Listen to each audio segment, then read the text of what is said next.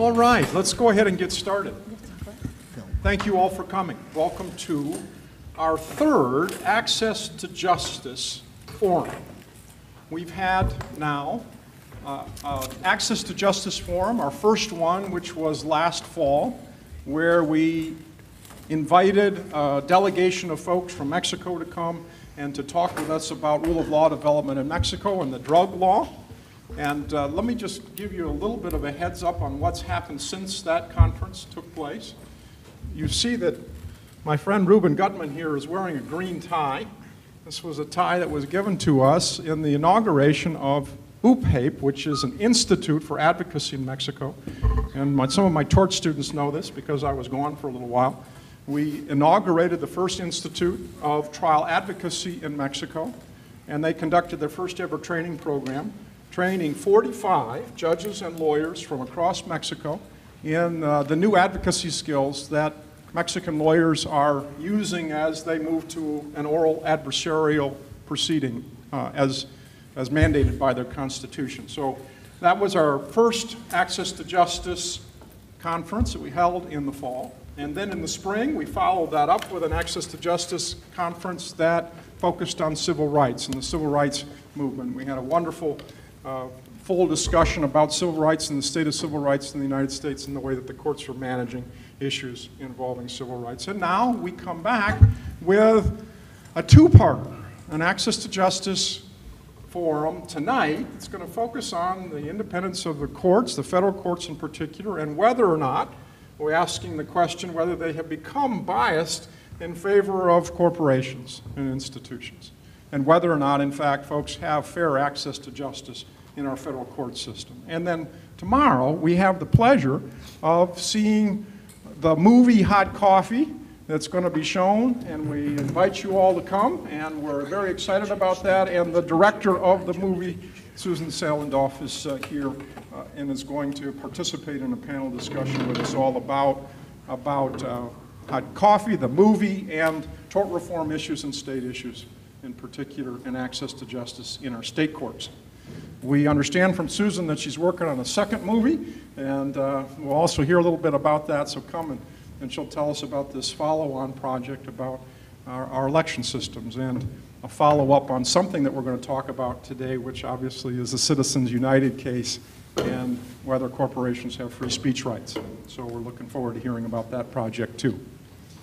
So what are we going to do tonight? Well, we're going to talk about access to the federal courts, and we're really looking at pleading issues involving also the courts kicking out of its system to arbitration a number of cases that the courts consider, and then also finally class actions, and talking about are these rules that the court has set up, are they fair and are they balanced? And to introduce our panelists, let me turn it over to Reuben Guttman.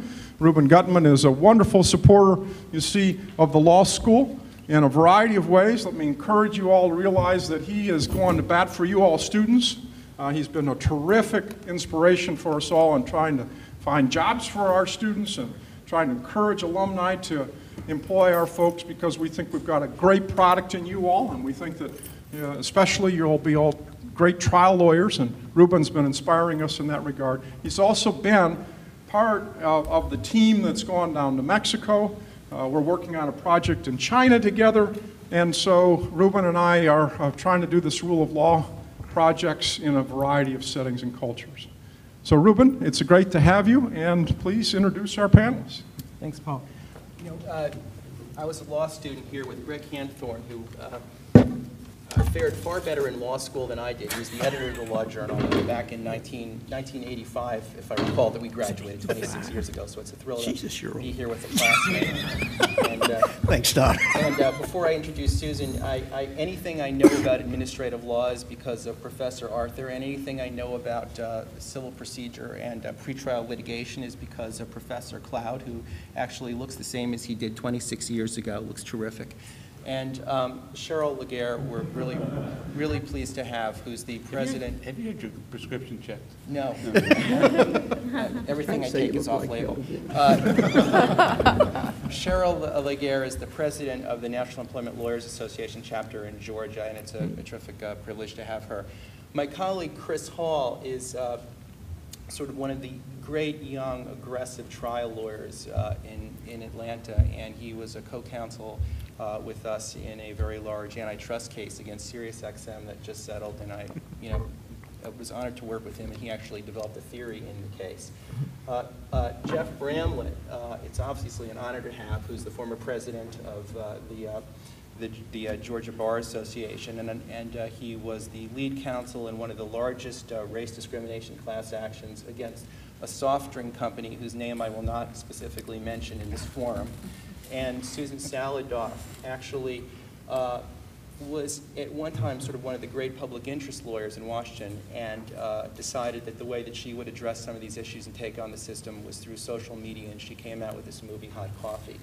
And her energy, as you'll see tomorrow and throughout this panel, has indeed been quite inspiring. So before I pose the first question to Paul, sort of a few anecdotes and thoughts. We're in very difficult times. We're at the heels or in the middle of sort of a financial collapse, and there's a lot of victims. And law students and young lawyers are worrying about where they're going to find their next job.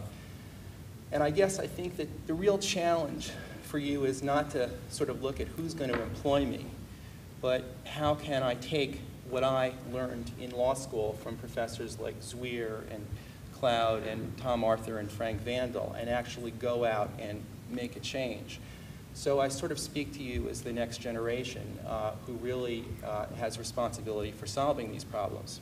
And so the anecdote that I told Tom Arthur a little bit that I would say is that a number of years ago, a small group of people outside the Oak Ridge National Laboratories, where they made nuclear weapons, called me up, and they, along with their labor union, and asked me to challenge the government's plan to recycle radioactive nickel that came from the plant.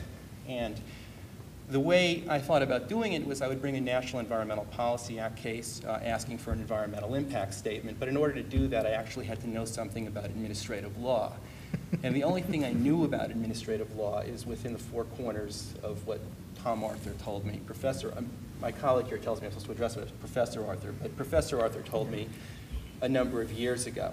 And the problem with this case was the government had not developed a record. There had been no environmental assessment by which to measure whether you have an environmental impact statement. And what I remembered from Professor Arthur is that I am entitled to develop my own record. And so I asked the district court for discovery. And we took discovery, and we determined that this project was really not particularly well thought out.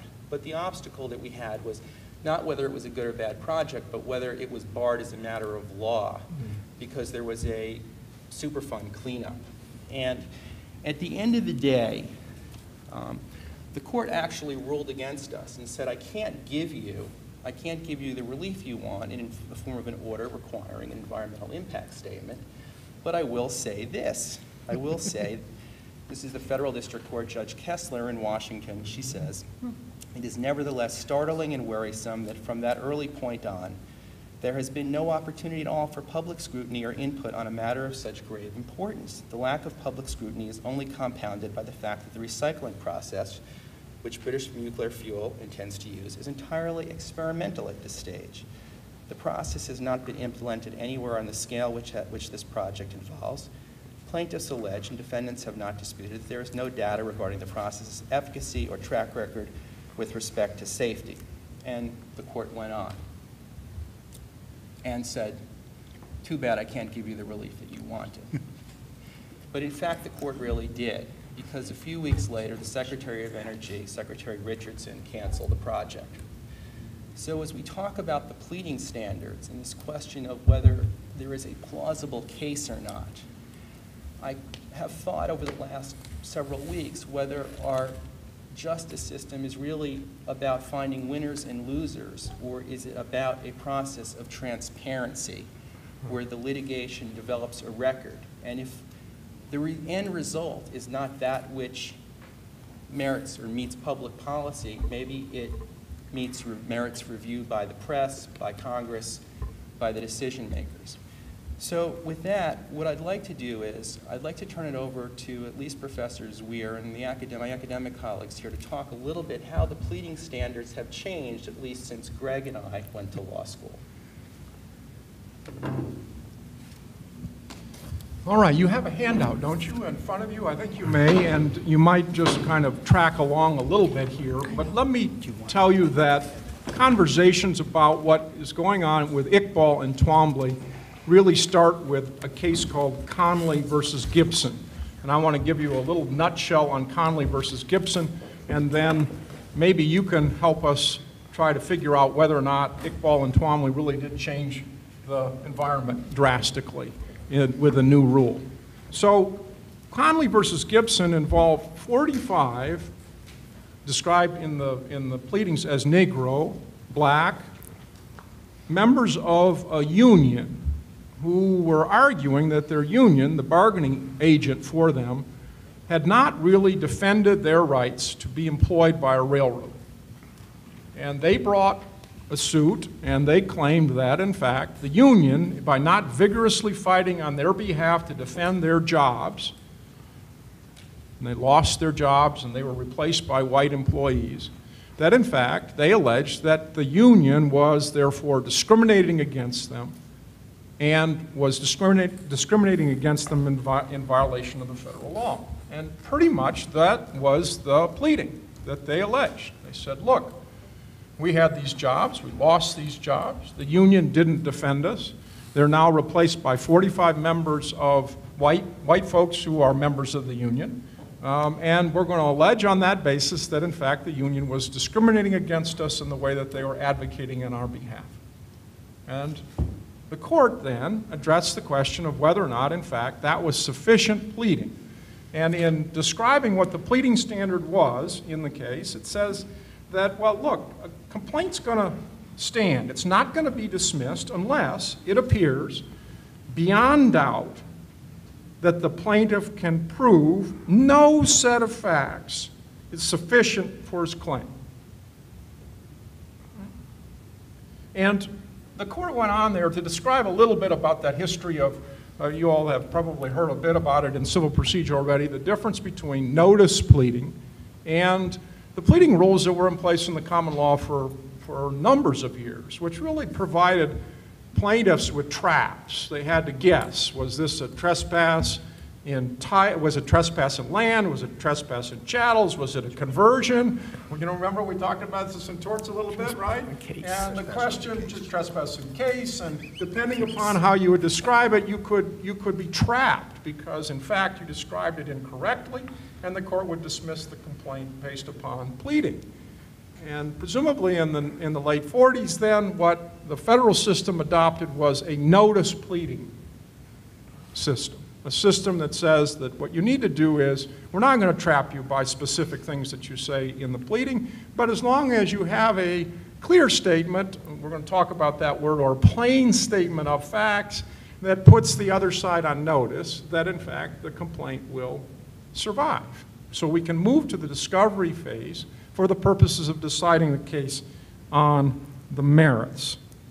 That was presumably the way that the court was supposed to look at it, that we're not going to make a procedural hurdle that will keep us from deciding the case on the merits.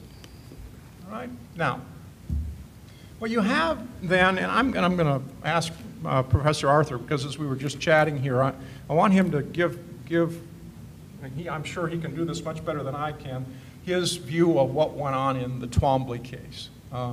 And to describe to us what it is that was wrong with the pleading in the Twombly case. Can I kick it to you, and then can you tell us what the court held, or maybe I can come in at that point and also describe what the court held? Yeah, sure.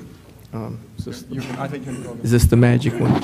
Okay. Well, Twombly's a case I've had to think about a lot because I'm an antitrust lawyer and a civil procedure teacher, so it's sort of right there in my wheelhouse. And I was a law student whose law professor, James W. Moore, was sort of the Robin to then Dean Charles Clark, who was the chair of the First Rules Advisory Committee, the one that wrote the rules, to his Batman, as it were. And well, Moore made a fabulous career out of it. He became the author of Moore's Federal Practice, which for a long, long time, until he sort of retired and Wright and Miller took its place, was the Wright and Miller of its day. and it was sort of the Bible for federal practice. And of course, he would regale us with stories about the framing of the rules and so forth. Dean Clark, at that time was dean of Yale Law School, where Moore was a junior, very junior assistant professor, was the country's leading authority on code pleading. The one thing, Paul, I would amend your statement is in between the federal rules pleading and the common law pleading with its wonderful writs of trespass and trespass on the case and all the rest of that stuff that only Bill Ferguson knew by the time I got here, was a system of code pleading, where the idea was, according to the guy that came up with it, one of the Field family, not Justice Field, but his brother, was if you just sort of tell your story of the case, something which would basically, to use modern jargon, state a claim, just in sort of simple, ordinary language. Now, unfortunately, the judges got a hold of the field codes and all of a sudden started getting prissy again about whether you pled evidence because you were too specific or whether you pled conclusions because you were too general. So it sort of got to be like Papa Bear, Mama Bear, and Baby Bear. And you had to be Baby Bear. You had to be just right. And nobody knew exactly what that was. Of course, Dean Clark had made a career on writing his Clark on Code pleading, which got to go through all that stuff. But he thought it was a bad idea. So what he tried to do was come up with what's now in Rule 8. Well, actually, the set of federal rules from Rule 7 to 12. Now, and what I was taught was a famous case that Judge Clark had written called Diagardi, in which basically a barely literate in English Italian immigrant got in a dispute with the collector of the customs and read a complaint, which I used to read to my class before we did the case. And since we now use Freer's case book, I told Freer and Purdue, why don't you put the complaint in the book so people can see what you're talking about? And I still remember Professor Moore, who was a very colorful guy, basically asking our class of 1Ls, well, what does this case stand for? That's the way he liked to act like he was very abrupt. Actually, he was the warmest person on the law school faculty. But, yeah, what does this case stand for? And we're doing our usual, blah, blah, blah, blah, we don't have a clue. And somebody said, he goes, no, it means you can puke on a piece of paper, sign your name, it's a complaint in federal court. So we got the idea that, well, pleading didn't really mean much. And Judge Clark had written the opinion in Diagardi, and what he'd kind of said is, well, looking at this, we can figure out what happened. You know, he's basically, if you parse it through, he says the collector of the customs at a public auction sold this guy's goods, for lack of whatever, to somebody else at the same price he had bid. And he also claims that a couple of cases of this stuff disappeared. So it's a pretty simple claim of conversion, and you know exactly what he's pleading, and you also know those state claims. And he says, well, look, if this guy didn't have a claim, you can find that out on summary judgment pretty quickly. Okay. Now, so anyway, I'm very thoroughly in the tradition about pleading was like the Conley and Gibson thing. But, and I'm leading you down the path because I'm going to turn on you now. I've come to the conclusion that the result, at least in Twomley, is correct. I'm not so sure about Iqbal. For the following reason, actually a couple of reasons. The main reason is because I supervised a recent graduate of Emory Law School in his second year on his law journal comment. And I was rather stunned because I was used to the usual story, which is pretty much what's in the dissent. And he comes back, he says, well, you know, actually, if you look at what's in the language of the rules and the structure of the rules, things like Rule 12b-6, so that, you know, supposedly you can have a motion to dismiss for failure to state a claim, it kind of suggests, along with Rule 8a and the forms, that there's supposed to be something more than just material from your gastrointestinal tract on a piece of paper. And I think there's something to that, and particularly, and it got me to thinking about Rule 11, and this is where the antitrust lawyer comes in. Rule 11 says you don't file a complaint unless you can sign it as the lawyer or the party if you're unrepresentative and assert that there's really something there. There's a real honest-to-God dispute. And I remember discussing this with several antitrust lawyers who also taught civil procedure, and we sort of came to the conclusion there's no way you could sign that in good faith in the Twombly case. Now, I hesitate to get into this too deeply because it means I've got to give you a lecture about microeconomics, and I really don't think this is what we're here for.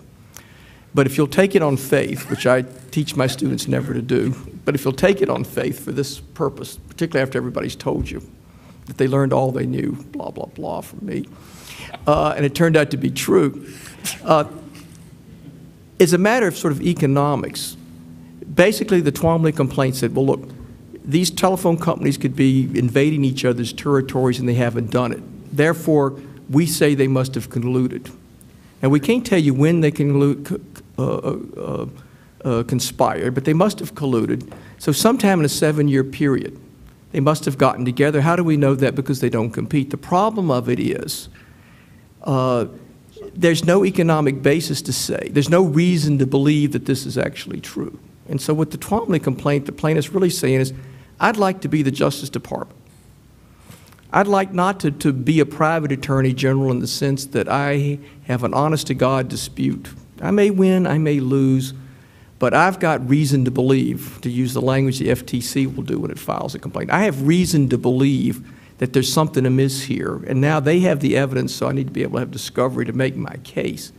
Here they had no reason to believe. They might have had a suspicion, or I can't believe they're not doing this, but frankly, if you understand the economics, it's perfectly consistent with a unilateral decision. I'm going to stay out of his territory because the moment I come in, he's going to come into mine, and we're both going to be worse off. Now, you might come back and say, well, you know, why can't we find out if that's true? Well, the problem is, imagine the discovery requests of sometime in the 7-year period they met. We don't know when, we don't know where, we make no allegations, but somewhere. And we don't give any reason to believe, well, there must have been someplace other than there's 2 possible explanations, and anything's possible. The problem I have with Twombly is that, and maybe this is what Paul's going to get to, is that at one point they come back and say there's got to be something more than the Conley and Gibson language, because that could be consistent with a complaint which says the defendant injured me negligently. I'm entitled to damages. Apply the Conley and Gibson test to that. Well, there's any number of things I can do, but it doesn't give notice. Compare that to, say, what used to be Form 9 in the Federal Rules of Civil Procedure. And by the way, the forms are supposed to be illustrative of what we mean. And Judge Clark, that was one of his big things because Dean Clark became Judge Clark as his reward. Dean Clark had said the one state that didn't have trouble with the old pleading was Connecticut because they gave you forms. So you had an idea of what Baby Bear looked like. Even though the language couldn't tell you, you knew. Well, if you look at the form, the classic form is basically on such and such a day on Brattle Street in Boston, Massachusetts, the defendant drove his car against me while I was a pedestrian negligently and therefore caused me injury. Well, you know everything except how they were negligent, which is the one thing you don't know. But you also know that pedestrians and automobiles don't collide without any injury, and you know exactly how to focus your discovery. The discovery in the Twombly thing would be for a period of 7 years. Imagine the first discovery request. List each and every time you've ever had any contact with any one of your competitors. But now tell me about each and every one of those. But let me maybe we can get other folks involved here too and open it up a little bit. That's the excuse we're going to hear from the court over and over again as to why we need to shut it down, because the costs of discovery are going to be so great if we let it survive the pleading stage. Rule 1, Paul, right? Just, speedy, and inexpensive resolution of every action. Let me just say very quickly, and then I'll also just do a quick statement of the rule for you all. And that is that as a electronic discovery lawyer, frankly, that scope of that discovery scares me not at all. Because it does seem to me that what you do is you have to identify the parties who may have been conspiring, that what you do is you do email searches with those folks' names, and that you can very quickly find out whether or not they've had conversations with each other, over a period of time, either by email or electronically or by their calendars, and you can very quickly, and that's the promise of all this electronic discovery. And it's what the defendant did when the defendant got sued. You know, they shut down, they had a litigation hold on all the communications between those folks. They've already gathered up all that information. You know that they've already done their own upfront investigation of it. They've done their drills to find out if there's anything that's going on. And they're set up, it seems to me, to capture that information, in part because Sarbanes-Oxley has required all these public companies to be able to capture that data. And my only question is whether or not, in fact, the fears of the expense of the discovery are as great now that we have, and supposedly, the tools. And Reuben, let me sort of exercise, some organization over this, so to speak. This has been wonderful. But let's see if we can, I'm just a lawyer who actually has to go to court, so let me see if I can boil this down. We had Connolly, and as I understand it, Connolly would say a complaint should not be dismissed for failure to state a claim unless it appears beyond doubt that the plaintiff can prove no set of facts in support of his claim which would entitle him to relief. Now, Twombly says, this is the parallel pricing case, the antitrust case that Professor Arthur talks about. Twombly says, doesn't say we overrule it, doesn't say it's no good. It uses this weird word. It says it's retired, as I recall correctly, right? Right? Okay, it's retired.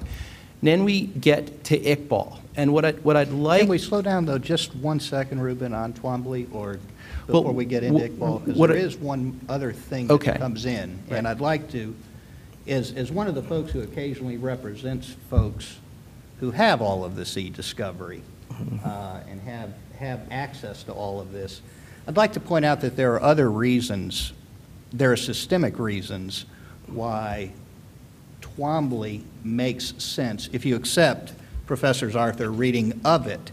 And here are a couple of them.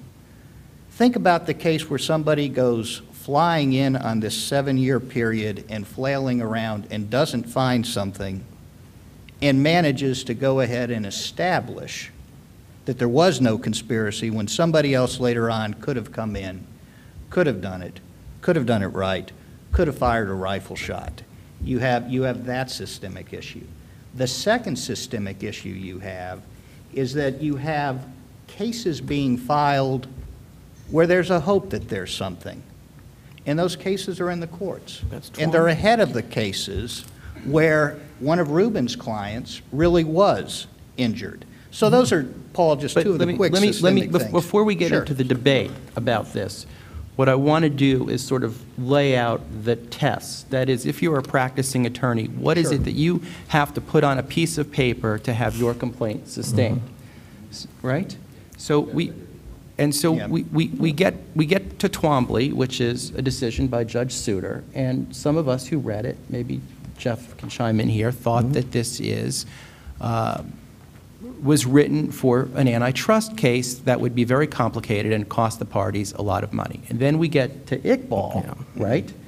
And as I read, Iqbal is a situation where a Muslim or a number of Muslims were detained subsequent to 9/11, and there was a suit against the Attorney General. And the court came down with, and if I miss the standard, I have my professors who can correct me, which is basically you strip out all of what the court deems to be the conclusions, but who the heck knows what a conclusion is. You look only at the facts, and then you determine whether you have a plausible case. And so that is the case. That, as I understand it, is what we are left with today. Okay. So if you're pleading a case, you're pleading a civil rights case, Cheryl, right? What kind of problems? How do you determine what's a conclusion and what's a fact? Or Chris? You can't. I mean, often you can't. But, you know, I practice plaintiff's employment law. Where Iqbal and Twombly have been used against us is to make the cases more expensive, to try and beat us into submission. But that's what Rule 56 is too, you know? I mean, we don't file these cases the way that we used to because we can't win them. But the one thing I will say about Iqbal and Twombly, and at least in my experience with Iqbal and Twombly, is that the judges always let you amend once. Yeah.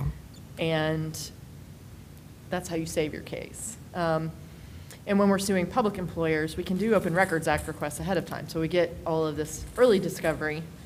So our complaint should have more facts that show that we have claims. So I think the threat of Iqbal and Twombly in employment cases is somewhat overblown, except as to expense. Except as to expense. Because we're contingency fee lawyers. So Right. all of this is my time that I'm spending ahead of the gate and maybe will never get paid on. Okay. Well, let me ask Chris whether he agrees, because I don't recall that you do defense work. Yeah, no, Iqbal and Twombly affect every case that we file. We're in multi-district litigation relating to municipal bond derivative price fixing, and there are 30 international banks involved, and our state agency that we represent has involvement with 20 of them. We decide, well, these other 30 have been named as complaints in a global conspiracy, and do we add them or do we not? And we didn't add them precisely because of Twombly and Iqbal. I got another case that involves corporations, and you got a parent company, you got a holding company, and then you got an operations company. And I'm wondering, I don't know who's making the decision here. I've got lower level employees. Am I going to get kicked on Iqbal or Twombly because I named the parent company or the intermediary company? One thing, though, that she just pointed out is, they changed the federal rules.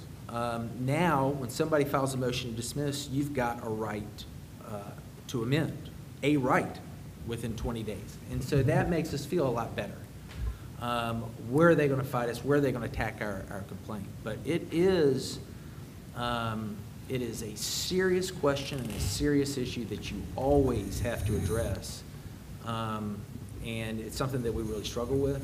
I haven't been burned on it yet, but this is where I'm most concerned, is the standards aren't that clear, and judges have a lot of leeway. And so if on my second, if they file a Twombly-Iqbal motion on me, and then I amend, I haven't taken discovery. I may not know my answer yet. And if I get a judge who's aggressive, my case may be gone with prejudice. And the non-clear standards, that's what scares me. Because there's a lot of judges have biases. Sometimes those biases favor me. Sometimes those biases don't. And that just ups the ante on who that judge is.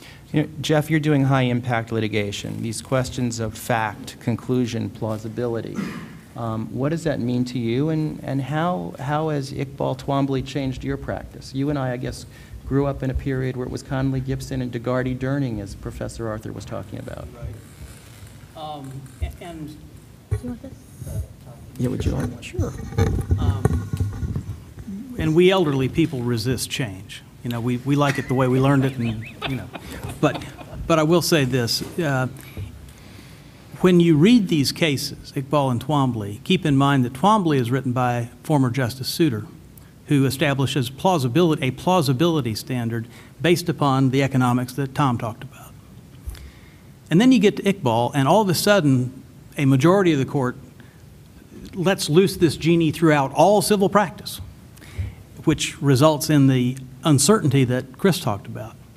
I'd submit to you this: the problem with the Twombly-Iqbal standard is exactly what Chris pointed out. A system that is based on the rule of law works a lot better if competent lawyers can read the cases and predict what is likely to happen.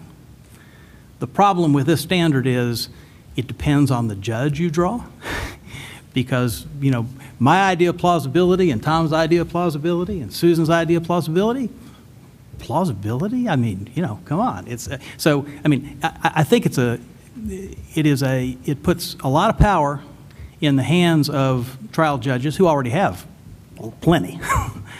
I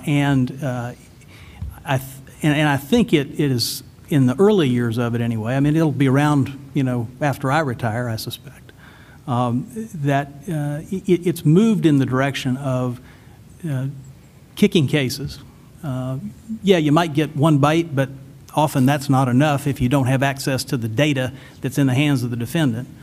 And so, you know, I think what the effect of it, we're talking about access to justice, we're talking about access to the courts, is there is less access than there was before this standard grew up. Can I actually, I want to talk about a little bit about the elephant in the room here, which is these judges and who puts them on the bench and what their biases are and why we're not getting fair trials and why we're not getting fair decisions. Because, I mean, there should be no reason why, even under these standards, that if someone brings a case and then they learn through discovery some additional information, why they shouldn't be able to go back and amend the complaint, add additional defendants, do whatever it is, if we're talking about justice here, if we're talking about, you know, people getting a fair shake. But that doesn't happen right now because of the biases that these judges have who are being put on the bench. And so I just want to just make sure that that is out there, because this is not like we're in a vacuum here. It's not like we're talking about, you know, like a fair, level playing field. We're just not. Well, I haven't heard from you, Professor Morgan. I haven't heard from you. Can I tell you, you're always invited. So just before we started, Reuben leaned over and said, now you're going to be provocative, right? And so let me be provocative. What the hell? It's late. We're all tired. There's no booze. So There will be. not yet. From my point of view, there are two villains to this discussion. And I'm setting aside the judges in general for Susan, because that's a whole other topic. But there are two villains. One of them is, unfortunately, the reality of life. The other one's easier to get mad at, though, and it's the guy who in the 1930s was the dean of what used to be a great law school in New Haven, Dean Clark. He's the villain of this story. Now, it's not because, you know, he was incompetent or stupid. He was faced with exactly the problem that Tom and others have hinted at. After centuries of first this, you know, writ pleading, God bless us all, and I guess it's God bless us everyone, I guess is where writ pleading comes from. And then code pleading, which comes out of New York State in the mid-19th century, the 1840s, from the Field brothers. We get this just nightmare of pleading practice, where in the old writ practice, the idea was you argue on paper, literally on paper, whatever the allegations are to begin with, until you narrow it down to one issue, and then we'll have a trial. I mean, this is insanity. I mean, you don't have to have experienced it to recognize it. I'll read you one sentence from The Great Bleak House by Charles Dickens, referring to, after describing the Court of Chancery, Dickens writes, suffer any wrong that can be done you rather than come here. And that's the pleading practice of the 19th and early 20th century. So I'm extremely sympathetic to Dean and then Judge Clark's desire to get rid of that mess, because that's the mess he knew. It's just that he created a worse mess. And here's how he did it. Notice pleading and promiscuous discovery. Rule 8 doesn't just exist in the context of Rules 11 and 12, it exists in the context of Rules 28 to 37. What a disaster. Yeah, but that that's, I'm talking about this, you know, the 56 and 65. I'm talking about right now just the discovery rules. At the time that these rules were adopted in 1938, there was not one jurisdiction, not one, state or federal or local, that had the full panoply of discovery that went into effect in 1938. There wasn't one. Michigan had a bunch. No other state had more than just, oh, you can do some written requests for documents, or you can ask questions of one person at one time, maybe. No state, and the federal government, even more than the states, just didn't have any significant forms of pretrial discovery. Judge Clark's innovation, along with a professor from the University of Michigan, who was also a partner in this crime, said, look, we'll just make it easy to file the case. We'll get rid of all this pleading practice, just notice pleading, and then, well, we'll have discovery. And people will find out so they can find out what the claims are, and it all sounds plausible. after the rules were circulated and were about to go into effect, Judge Clark and various people on the committees, and I'm sure Professor Moore was on some of these trips, they traveled around the country to every big city where they would meet in a room full of hundreds of confused, disturbed, and often angry lawyers saying, "What are you doing to us?" And there would be, there would be hours of these meetings where there'd be 400, 800. New York, it was 800 people. In Dallas, it was 400 people. And at every meeting, I am perhaps the only person you will ever know who has so little regard for how he spends his life that I've actually read the minutes of all of these meetings. It's unbelievable. And at every one of these meetings, at least one lawyer would get up and say, Dean Clark, here's what I think is going to happen, though. All these lawsuits are going to be filed, and then, you know, lawyers are going to do this discovery thing. They're just going to jerk each other around for years. It's going to cost a fortune. It's going to be a hassle. It's going to be abusive. And Dean Clark would then pontificate, no, son, that's not a problem, because the federal judges won't let that happen. Well, you know, he was soon to be, anybody who practiced law in the 70s and 80s and 90s, after this system had finally matured, recognizes what a joke that was, because once the system matured, federal and state judges had very little management of the discovery process, and for good reason. It was slow, confusing, awful. Lawyers were at their worst. I think it was either in Twombly or Iqbal, the judge who writes the opinion cites at length from an article by Judge Easterbrook, who talks about why judges are incapable of controlling discovery. And that just was the attitude of federal judges. Leave me alone. This is awful. You guys are mean to each other, and it's rude, and you're infantile. I don't want any part of it. So what we end up with is a system that's every bit as bad as that 19th century suffer any wrong that can be done you thing that England and the U.S. faced. Can I? No, I'm going to finish. Let me finish. No, let me finish. Paul, I'm on a roll. Let me finish. In 19, so what? I'm trying to get to the other parts of the program. Well, it's okay. Twombly. He's getting to this century. Yeah, but this is important stuff now, because we're getting to Conley. Everybody here is talking about Conley, and I had to say that stuff to be able to make this point. That's why I'm fighting for it.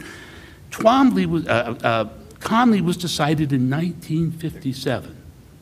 That was 19 years after the rules went into effect, and about 15 or 20 years before the full discovery mechanisms were really rampaging and ruining litigation in this country. There was still relatively little of this discovery abuse in 1957, so it was easy for a judge in 1957 to say, okay, like Judge Clark said in 1938, this is the way we go. What's happened is, as we all know, since 1957, there was years and years of bad practice that we all as lawyers, I in one, get to take lots of blame for. So the 1985 decisions beginning the process of allowing summary judgments actually to be granted in federal cases, followed by Iqbal and Twombly, I think are, on the law, not only rational responses to an abusive, incoherent, broken system, I think they are right on the law. That doesn't answer whether they're right on the politics, the policy, and justice. But on the law, they are, I think, absolutely correct. I agree with Tom on that. And I think, Morgan, my view is that you've joined the Chamber of Commerce in your brief on behalf to the Supreme Court that we've heard over and over again about this nightmare of the discovery and the discovery abuses that are out there.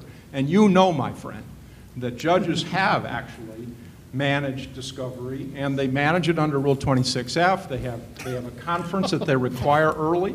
They manage it if they're doing their job, and I will name you chief judges all over this country that take this absolutely seriously. They say, we want a discovery plan. We're going to hold you to it. Rocket dockets have been instituted. And what we have is, we have this impression that we have this huge, expensive discovery mess. But in fact, the courts have been very active in managing. and that counsel sees it in everybody's interest, including their client's interest, because they're not going to stand for it anymore, to move it along. And that my view is that, in fact, that overstates the mess that we're in. And it makes, for me, a view that I'm troubled by, which is that Iqbal and Twombly assume a nightmare that's out there, that's unmanageable, and then are suspicious of plaintiff's motives as to whether they're on fishing expeditions. And my view is that if you look at the federal statutes that what do you have to claim? Fraud, discrimination, right? You look at what we've listed here, which is where you get into federal court, what you have to do. You've got to prove that somebody was discriminating. You've got to prove that somebody's purpose was to defraud, to deceive, to trade on inside information. And if what you're going to do is you're going to say that somehow there isn't going to be a discovery aspect to that, to try to get at circumstantial evidence about what somebody knew and when they knew it, and you're going to try to make that determination without discovery, in my mind, that changes the battlefield. Actually, the word plausible, the court tells us is not probable, but it treats it like plausible when it comes to securities fraud. It treats it like it, and it shuts the plaintiff out, in my view. Paul and I had this conversation first in 1996. And so since 1996, you're exactly right. Judges have cracked down on discovery abuse in ways that we couldn't even anticipate then. God bless them. And also, they've done Rule 65 and Rule 56 and Rule 12 and Rule 8 changes. I think it's all part of a peace ball, and I think it's all good. And you know, I'm the one who turns around to the rocket docket in the Eastern District. I do want to say though, it's really important that we distinguish between what the rules say, and by the way, they don't include the word plausible, and how they ought to be interpreted in a rational way, and then what judges are actually doing. I want to make the distinction between what the rules ought to be as they're interpreted, and then how cases actually are played out. I don't think it's Twombly's fault that judges are politicized. Let me sort of cut it here and try to isolate some of these issues. And what I'd like the panel to do is probably respond in a minute or two to each of the questions so we can get some more dialogue. But I heard one elephant in the room, which is you've got this standard that is entirely subjective, and it's being put in the hands of justices who at least, or judges who at least some people would believe are not acting reasonably or have bias. And I've heard another elephant in the room, which is that we have changed the pleading standard because we have a discovery problem. And I sort of heard a little bit from Greg about that. Okay. So what I want to pose to each of you is, in 30 seconds or less, and I know that's hard for people to do, especially if they're lawyers, is it reasonable to bar a complaint entirely because you may have a discovery problem down the road? Or do you look at what the dissent in Iqbal and Twombly said and said, if you have a discovery problem, let's think about managing those problems? Mm-hmm. And so, you know, let me start with Greg and then go to Jeff, because I haven't heard from you two in a while. Sure. Let me put it this way. If the complaint is that Greg Hanthorne is a bad human being because Reuben Guttman knows that Greg Hanthorne is a bad human being, and now I am being asked to go pull out my bank statements, to go bring people forward because there might be some set of facts somewhere that shows that Greg Hanthorne is a bad human being, as opposed to what ought to happen, which is people ought to take judicial notice of that. But putting that aside, it's somewhat like the law of gravity. That presents a problem for me, Reuben, and I think that's what Twombly attempts to get at. We're going to argue about where the lines are drawn. We're going to argue about how to apply plausibility. But you ought to come in with something, and you ought to come in with something so that I can understand what's going on. If intent matters, if those subjective things matter, you ought to point out some fact that gives rise to a reasonable inference that it's there. Okay, and so I think that's a fair reading of Twombly. Well, from my plaintiff colleagues, Jeff, Chris, Cheryl, you've got a complaint that a judge may have some concerns about, and he's concerned that this is going to cause the parties, or the defendant at least, to expend a lot of money on discovery. Is there a way to manage discovery? Is there a standard, for example, form court order or that could be issued with regard to managing discovery? And I seem to recall that Professor Miller had articulated some thoughts in this area. And I don't know if any of you want to take a crack at that, but Jeff, for example, maybe you could do that. Well, what I will say is this. In the state court system over the last generation, it's gone from a very non-interventionist situation where judges didn't manage cases, didn't manage discovery, to, in many courts now, a situation where the judge calls you in after the case is pled and says, okay, how much time do you think you need? How much time do you think you need? Cuts the baby in half somewhere, and really and says, your trial date is X, and I'm not moving it. And that tends to produce more orderly development of a case. I'd just raise this one question. In a dispute between a plaintiff and a defendant, can you say as a generality that one side prefers the case to come to trial sooner than the other? Yeah. Plaintiff, because they only get paid if they win. Well, there may be some cases where defendants think they have a, slam dunk defense too. But in general, the plaintiff has got to prove stuff that happened in the past, and the longer it goes, the harder that gets. And so it does seem to me that, the notion that discovery has run amok, we can certainly all point to examples of that having occurred, despite the best efforts of judges and maybe even the lawyers. But as a general rule, defendants do need access to information in order to develop their case and try to prove it. But they don't have a vested interest in letting it go as long as Jarndyce. How do you deal with this concern that Greg has? He represents a large corporation. He represents AT&T, and your firm has sued them, and you're asking for a ton of discovery, every single document that they have. And how do you deal with the issue of discovery abuse? Well, is it a real issue? Yeah, it's an issue, but it's one that the rules allow the judges to manage, in my opinion. And it's happened to me. A good judge is going to hold both sides to the fire to move things along. If 5 years ago you said, Chris, you're a plaintiff's attorney, I'm going to ram Twombly and Iqbal down your throat, but I'm going to give you a promise that every motion to compel that you file will be decided in 30 days, I would have taken that deal in a second.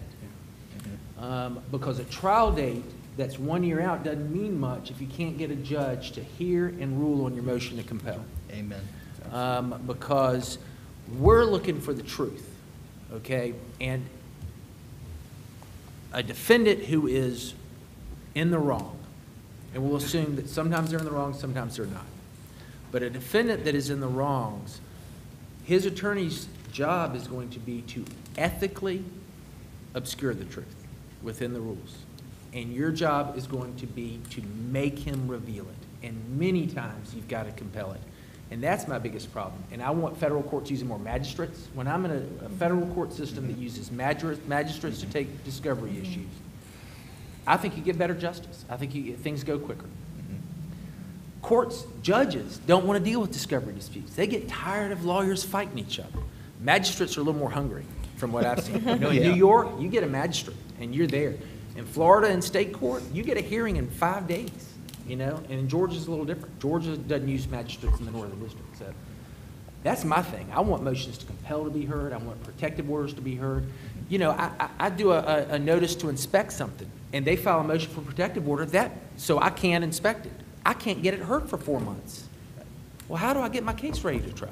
And I've got somebody who's sick, and that person may die, and it's hard to prove damages for a dead client. So those are my thoughts. So, there's this expedited pretrial practice in the most famous places, the Eastern District of Virginia, rocket docket. Yeah. Have you practiced in those kinds of jurisdictions? Yeah. Now, the standard camp is traditionally been, well, plaintiffs like that kind of jurisdiction is they have their case all ready to go before they file. Defendants who are corporations don't like it. Is that your experience? It doesn't sound like that's your experience at all. You're kind of describing the opposite. No, I love being in the rocket docket because I meet deadlines. Now, you got a lot of plaintiffs guys out there who want to want to get extensions and stuff. But the rocket docket scares the heck out of me. I mean, I'm terrified up there, and I've got a case up there. But I will not miss a deadline. I will not get an extension. And I know also that they will rule on my motion to compel in weeks, not 30 days. And they'll let the other side have it. And because they know that, defendants are much more cooperative. And I'm not saying defendants are all bad, and, you know, I'm just saying that when I'm searching for the truth, the defendants usually got more stuff to discover than the plaintiff does. Okay, that's just because of there's just less information between the two parties. And the plaintiff has less information. So the rocket docket gets me the information much quicker. But it does scares me to death. You know, Cheryl, you're president of the Georgia chapter of the National Employment Lawyers Association. You and your members represent people who are workers who have been retaliated against because of what they've done on the job, reported problems with their employer, race discrimination, gender discrimination. Are you guys the ones who are causing all these discovery problems? Is this an issue for you? Not particularly. I don't know that we have a lot of discovery disputes, except to the extent that, I mean, yes, companies try to hide documents and won't give them to you unless you force them to, but, you know, one of my colleagues uses extensive discovery, but only because she gets her cases settled before summary judgment. I mean, if we go to summary judgment, we lose, right? So we need to get the information, because if it's there, the case will settle. Well, you know, now that you said that, I want to circle back to Professor Arthur, Professor Zwier, and Professor Cloud. And the question I want to pose to you is, you know, here's Cheryl Legare, and she's representing individuals. And it would appear to me that the kind of discovery she's going to be requesting is not going to overly burden a corporation. Not that a ton, right? You know, and, I mean, and if Iqbal and none of my cases have more than a couple of bankers' boxes. Okay, and if Iqbal and Twombly are really about dealing with discovery issues, do you think maybe that Twombly and Iqbal should be really kept to the larger cases? In other words, are they just only rules that should be applied, rules of law or interpretation that should be applied to the larger cases as opposed to Cheryl's cases? Let me pick up on Greg's hypo. I think a complaint that just says Greg Hanthorne's a bad guy and his badness has injured me and I need to recover shouldn't have a minute's worth of discovery. I mean, I think at some point, I think there has to be something beside, you know, there has to be some genuine dispute that you ought to be able to say, if you really think he's hurt you, you ought to be able to say something other than he's a bad guy and it hurts me. Now, part of the problem with the old code pleading was you had this question about how specific to be. Nothing in Twombly or Iqbal has said you can't be too specific. All it said is at some point you got to say something to suggest that you really have a claim. Okay, And Rule 8, not just, you know, Conley and Gibson was also judge-made law. It's not the rule. It's not the rule that's promulgated. Rule 8 is the rule that's promulgated, and it says that you have a plain statement which shows that you're entitled to relief. So some kind of showings in the words of the rule. Well, let's say I'm walking across the street and Professor Zwier drives his car and hits me, right? Yeah. And I say, I walk across the street. Professor Zwier was negligent because he ran me over. Is that a conclusion or is that a fact? Well, Form 9, as I already mentioned, the forms are by definition what the rules require. Okay. There's a rule that actually says that. I mean, if you wrote something that was exact, you know, which fell right along that form, it states a claim. Let me ask you, Reuben. So in securities litigation, I say you traded on inside information to my damage, to my injury. And I say that the price of the stock fell. Is that going to be sufficient under Iqbal and Twombly? Well, you know, Greg Hanthorne saying no, so I'll take his word for it. And my colleague is agreeing with you to your immediately. It's not Yeah. sufficient. No, Right. it's not even close. And this to me is the question. When you have to strip out what are deemed to be the conclusions and then apply the plausibility standard only to the facts, you need some guidance as to what a conclusion is, right? And so I say, you know, they engaged in insider trading, they engaged in wrongful conduct, they engaged in fraudulent activity. I mean, isn't, Professor Zwier, those similar to the types of sort of conclusory allegations we saw in the Iqbal case? You know, in Iqbal, right, what you had is you had a Pakistani Muslim who was saying, I was in detention for a long period of time. Now he's suing Ashcroft and Mueller, Ashcroft, the Attorney General of the United States, and he's saying this was orchestrated. It was a pattern and practice to arrest Pakistani Muslims after 9/11 and put them in a safe place and hold them for a long period of time, even though there was no, and the description is no reason that is connected to either the safety of the community or penology, right? I think no penological reason for his confinement. That's what he alleged. Why isn't that sufficient? Why isn't that sufficient? For him, he pleads it. He says that was going on. I'm gonna find out your discrimination intent about a group of people that kept me there. And maybe you say, well, at a beginning there was safety concerns, but after some period of time it stopped being a safety concern. And I'm saying I was incarcerated for this period of time, and you all just didn't care. You were rounding up Pakistani Muslims, and it's based upon a discrimination against Pakistani Muslims. Why isn't that a sufficient plea? And how, and if I can just follow up with that, is that how can someone in that kind of position have more information to be able to plead more? What if it really is true what he's saying? How would you ever know without pleading it and getting discovery? It's like, it's the chicken and the egg. Before we move on to another topic, you know, one thing that strikes me, we're in this financial crisis, and there were a lot of financial products that were sold that we're only now beginning to understand, okay? And, you know, Professor Arthur, particularly in this environment, shouldn't we be opening ourselves up to transparency more than ever? Shouldn't we be saying, yes, now is the time to expose corporations to discovery? And maybe Jeff, you have some thoughts on that. I think that's Professor Arthur's question. I'd love to hear what you have to say. Well, I mean, I think you've got to ask a question basically what litigation is about and what it's for. Traditionally, the reason why the public subsidizes these things is because resolving disputes peacefully as opposed to, as our forefathers did, with, you know, battle axes and blood feuds, and since I'm part Scottish, with the Campbells versus the McDonalds and all the rest of that kind of stuff. Yeah. Oh, we kicked your ass. Is in part is to resolve disputes, you know, and I keep hearing all these different things that litigation is supposed to do other than what I think it's supposed to do, which is supposed to, you know, resolve a pre-existing dispute. Now, when you come back and say, well, this person wants to have an investigation of the Attorney General because he's pissed and he thinks that, well, maybe, you know, I'll get lucky and find out that's the reason why I had trouble, without any real reason to know that it is.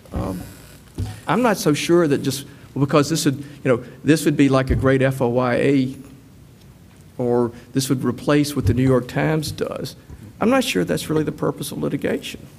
Well, I guess I want to pose it this way. If you all recall the Ledbetter decision, the Supreme Court ruled that Lily Ledbetter did not have a case because her statute of limitations had run. She lost the case. The dispute was resolved against her.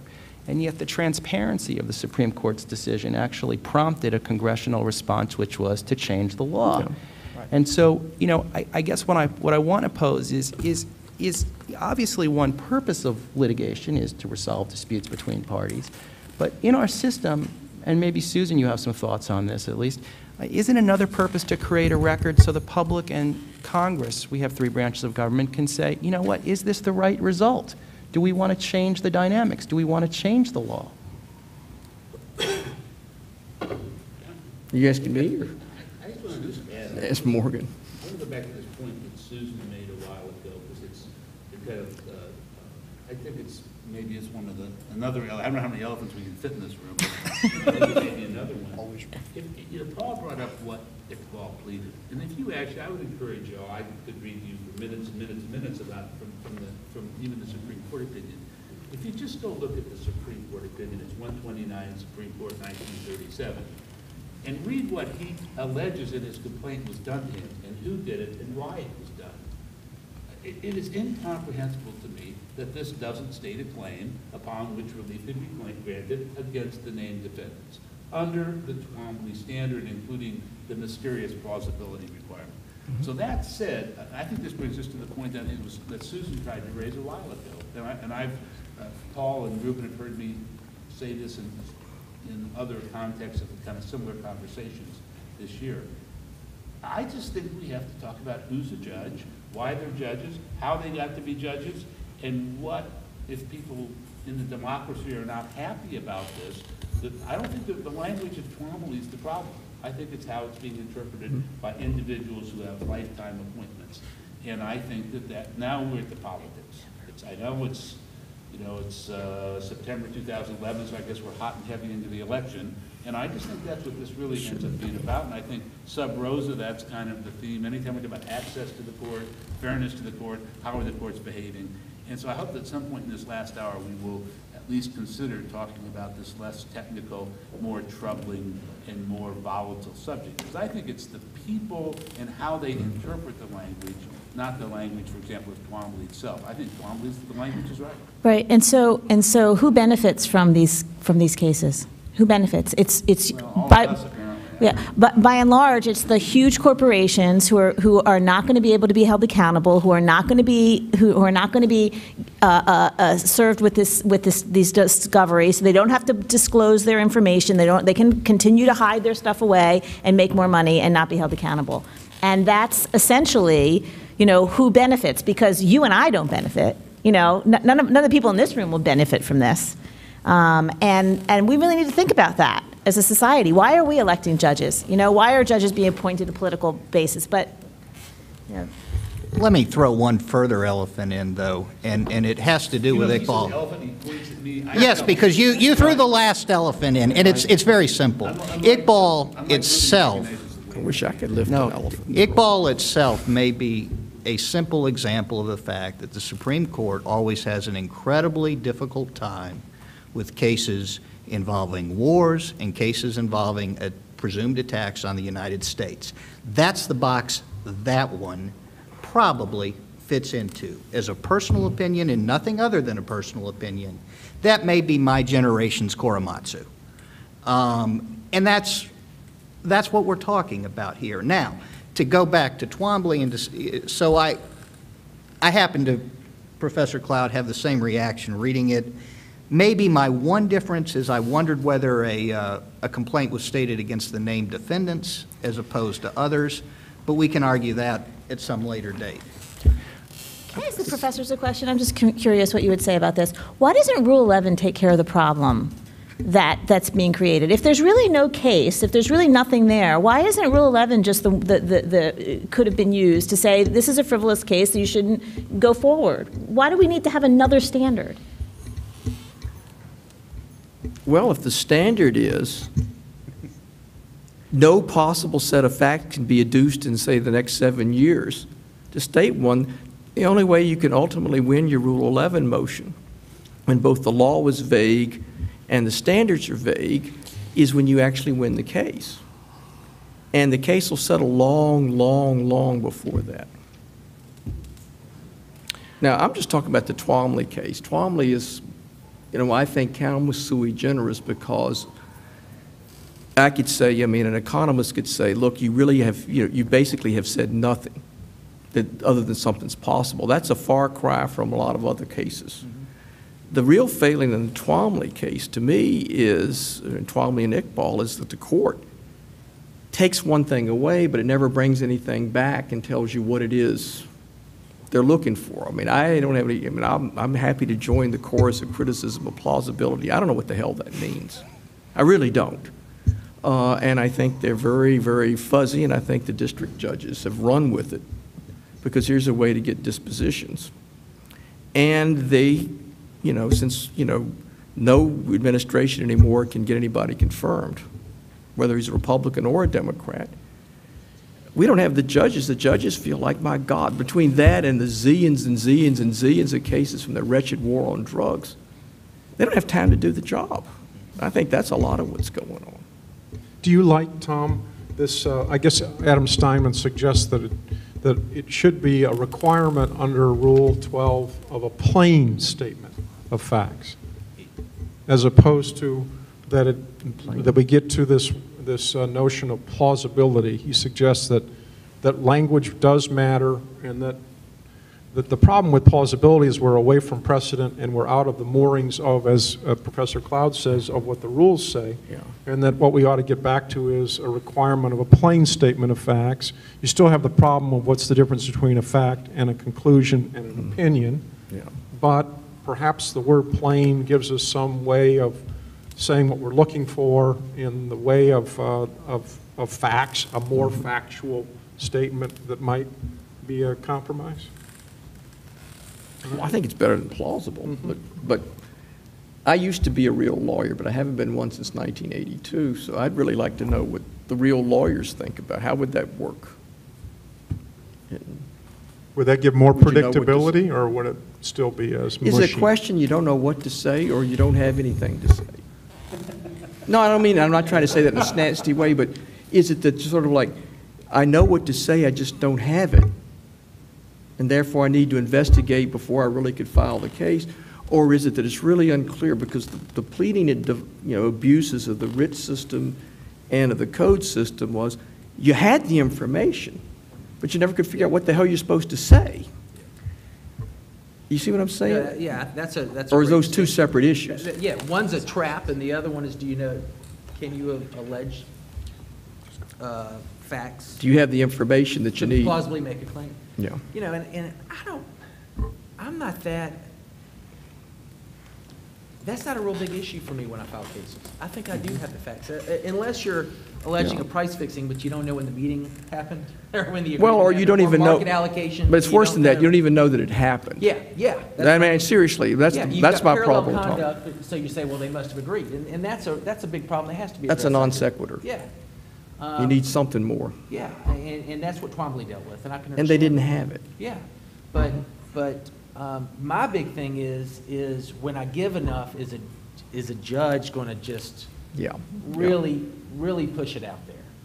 And I've heard cases recently, even a federal court case. Jeff, you probably know this, about misrepresentations weren't alleged specifically enough. I think it was a Northern District case recently, and you're just like, whoa, that was pretty clear, and so you're just all over. I'm going to exercise my prerogative and try to get through the other two subjects, which dovetail into this. And the first one that I want to start off with is class actions. And this year, the Supreme Court came down with the Walmart case, the Dukes case. And obviously, that reversed a Ninth Circuit decision certifying the class. And for those who do class actions, at least in the employment context. Can you all hear okay? For those who do class actions, at least in the employment context, that was a bit of a concern, and some say at least one nail in the coffin of class actions for the civil rights bar. I guess for those in the audience who are students, how important is the concept of a class action in terms of redressing the rights of low-paid workers and consumers whose grievances may involve $30, $40, $50, $100? Maybe Jeff and Chris and Cheryl, you guys can address this. Well, we haven't done class actions in the 11th Circuit in a long time anyway, so what difference? The 11th Circuit or you? Anybody? No, yes. Plaintiffs' employment lawyers in the 11th, practicing in the 11th Circuit. The EEOC brings class actions, but they don't bring that much litigation around here anyway. And my apologies, and that's because we made some really bad law in the Southern Company case and some others.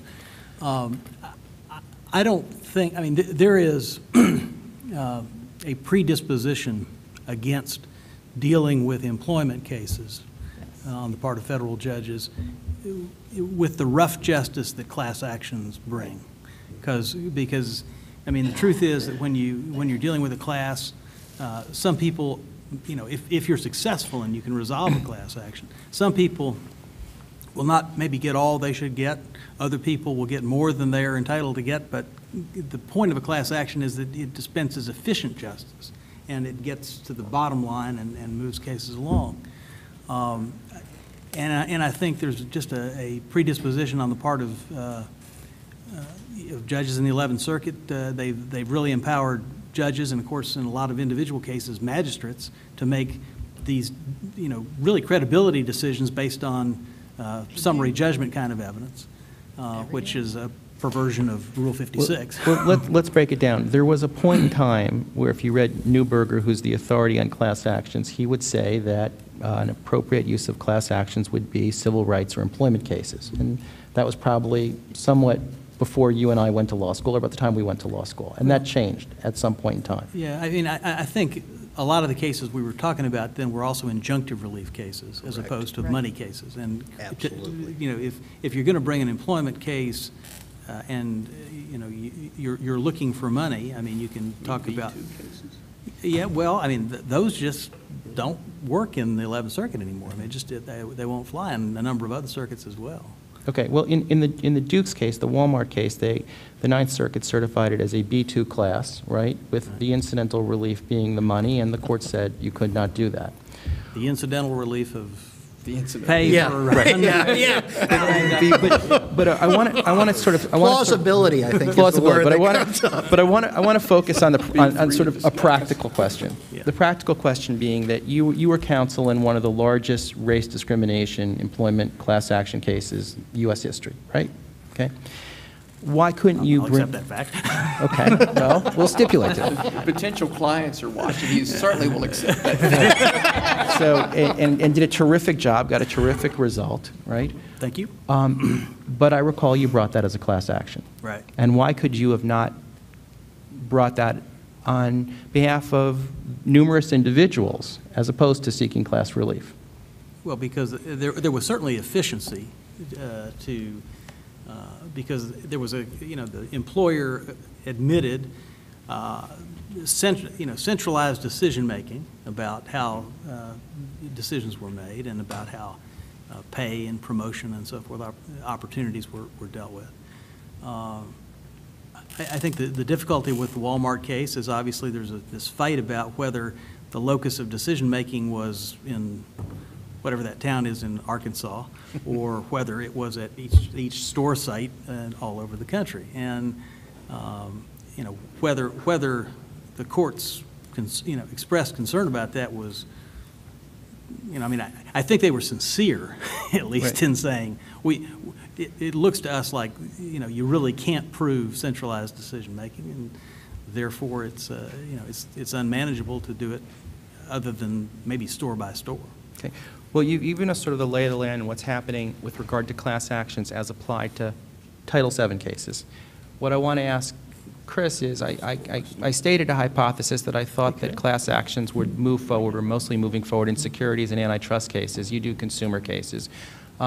What's going on with regard to the individual person, the individual who has a grievance, like he bought a tire and the tire blew out, and there's 1,000 of those people, because the allegation is the tire was defective?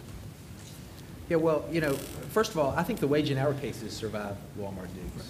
And we've got and I think those are important cases to protect people. Just say a word to the first-year students about what wage and hour. Yeah, a wage and hour case is just where it's protecting employees on minimum wage and overtime requirements.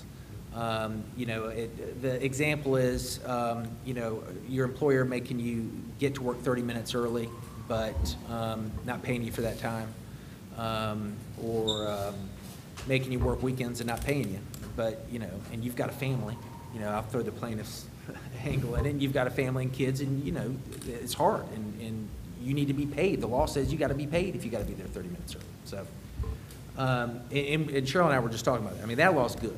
And we both do some of that work. And I don't think that's going to change. Yeah. But those are opt-in cases. They're opt-in cases, right. Right, and they're not certified under Rule 23, right? Right. They're in fact, the Rule 23 doesn't apply to those types of cases, right? So those are a little bit different. Right. And so let me ask you to focus on just a regular consumer case where the consumer purchased a product that was uniformly defective across the board. Do you see those types of cases going forward? Well, we can talk about Concepcion, which is, that's the big, especially when you start talking about legislative response. That'll be interesting. But a consumer product case isn't really affected, I don't think, that much by Concepcion. I will tell you this, as far as consumer product cases, go ask a bunch of product liability lawyers who did rollovers in the late 90s, early 2000s, how many rollover cases they had. I don't know if everybody saw, you know, in the last maybe 10 years ago, cars were rolling over the new SUVs, and they were rolling over all the tread separation cases, people dying from rollovers or tread separation. Well, those cases aren't there anymore because they're building safer cars, you know? And the reason is because if they don't, people are going to die, and they're going to get sued, and they're going to pay a ton of money. And that's where the consumer protection and product liability class action is important. And I think those are still good cases. I mean, I haven't seen anything from the Supreme Court that's really heard about that. Well, now that you brought up Concepcion, let's talk a little bit about Concepcion. So who wants to open up and discuss what that was all about? Can I actually bring in a little bit of that, because it sort of follows from my movie. So I don't know how many of you have seen Hot Coffee yet, but if not, I'm going to do a little plug tomorrow, 4 o'clock. Yeah, don't miss it. But so I don't think there are going to be many of these consumer class action cases that will exist after Concepcion, because if you don't know, in every contract that you're being asked to sign now, there are going to be these bans on both your ability to bring cases into the court through mandatory arbitration clauses, and there are going to be bans on these on class actions. So every single contract, and you're signing them all now, you know, online to buy anything, you know, your credit card, your cell phone, your mortgage contract, your gym membership, your even when you go to a hospital now, you're going to be signing a consent form, and they're going to have these bans on it. So these are going to be eliminated completely by Concepcion. And I do not understand how we can live in a society where corporations can make millions of dollars off $30 or $40 of each of us, and we have no say in it. Okay, so for all those who don't know, tell us a little bit about what happened in Concepcion. Yeah, so, I mean, maybe somebody else can go through the details of the $30 with AT&T. I don't know although I know I've been screwed by it. I know that I actually paid that $30 when I got my new cell phone recently. But essentially, Concepcion says that corporations can legally put bans in contracts. So if they they can put in your contract that says you have no right to ever bring a class action. And so why should we care? I mean, you all know, do you all, I mean, I don't know what year you all are. We made a lot of assumptions here that you all know what everybody's talking about, and I don't think you do probably, because I think a lot of it was, you know, and that wasn't mean to be down on you. I mean, it's just like, I mean, they're talking over a lot of people's heads, but you know, class actions are so that, you know, when there's a $30 claim, you know, who's going to bring a $30 claim, right? But when 2 million people have a $30 claim, then, you know, we should be able to bring those, because why should it be fair that the company makes, you know, all that money and we get screwed? So now Concepcion's basically said that those are all legal, and as well as mandatory arbitration clauses in contracts, which you'll see what that's all about in Hot Coffee. Okay, so let's talk about two things. You have somebody who has a contract with AT&T, and AT&T says that we'll give you the service for free, but they send them a $30 bill for tax or something like that. And the person gets a lawyer and says, well, it must be that everybody is owed $30, and I'm happy to do this case because I can bring it as a class action, and it'll be profitable for me because there'll be millions of dollars in recovery.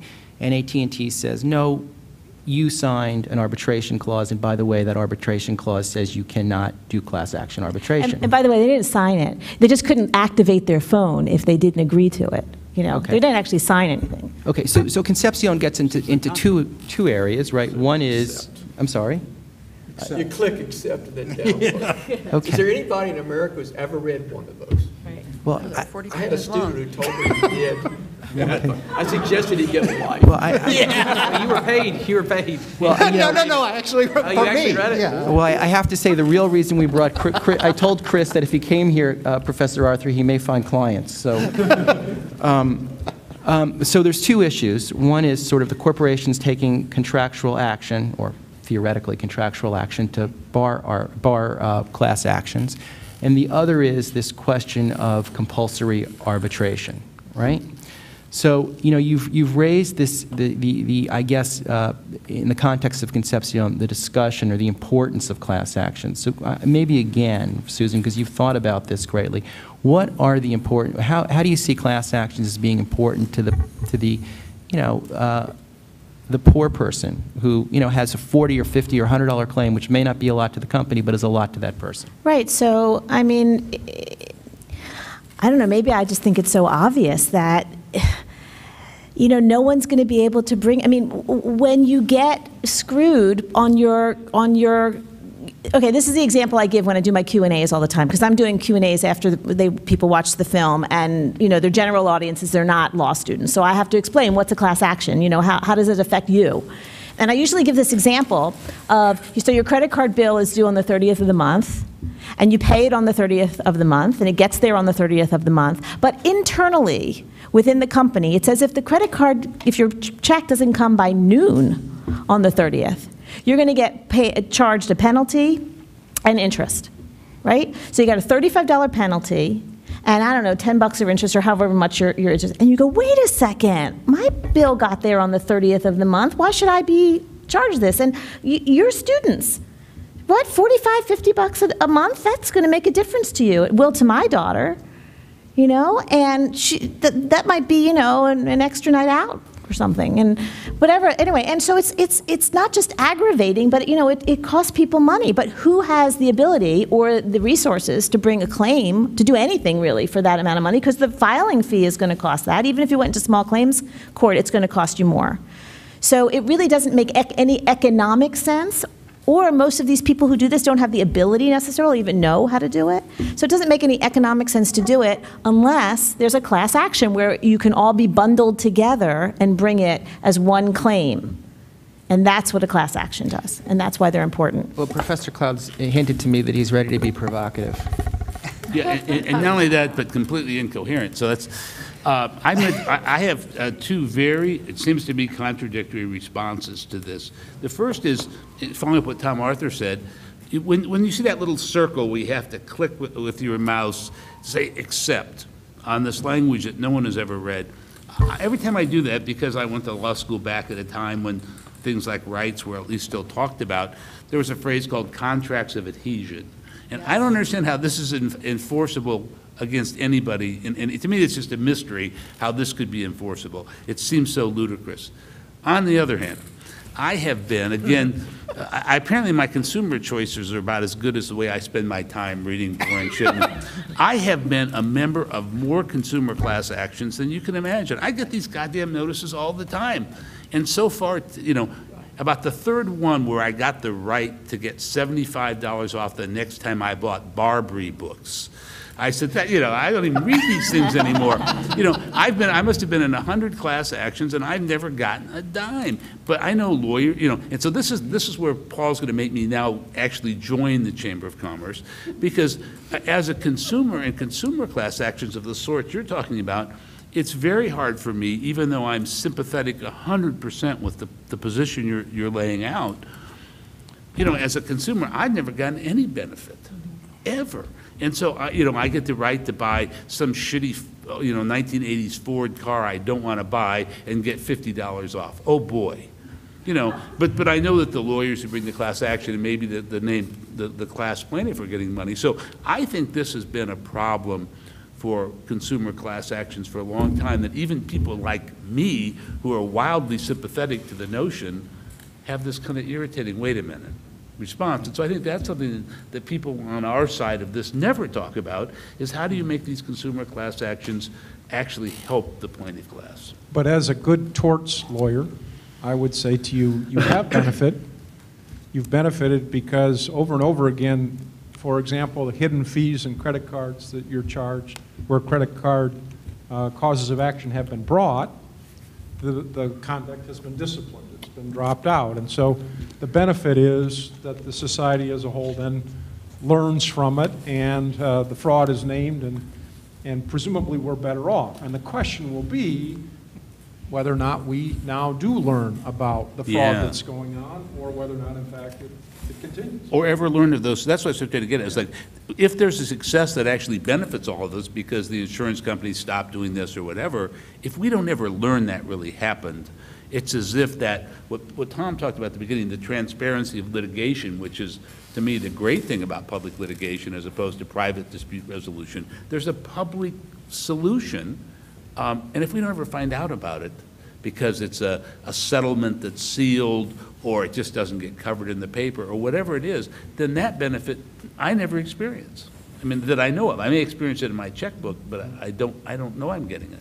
Well, you've opened up a door to the question I have about arbitration, and there's sort of two attacks on arbitration. Some people say it's not fair. But putting that aside, what about this question of transparency as applied to arbitration? You have, for example, brokers and dealers who sign uniform securities registration forms, and if in fact they're discriminated against on the basis of gender by a large corporate entity, they're compelled to arbitrate their claims, and there won't necessarily be a public record. Do you guys see that as a problem? I think it's a terrible problem. Paul has laughed at me for years at my kind of antediluvian, that's before the flood, What's against the flood? Alternative dispute resolution, because I think public courts where you have judges and lawyers and witnesses and maybe sometimes juries and the newspapers and TV people and now the internet folks to be there to cover it, to me this is justice.